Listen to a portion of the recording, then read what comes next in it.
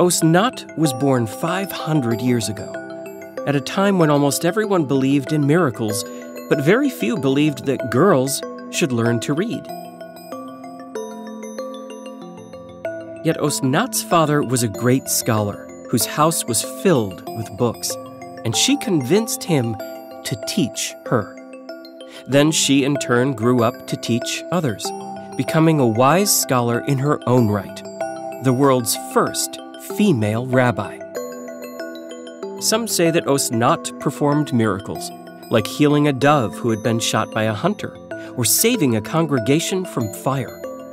But perhaps her greatest feat was to be a light of inspiration for other girls and boys, to show that any person who can learn might find a path that none have walked before.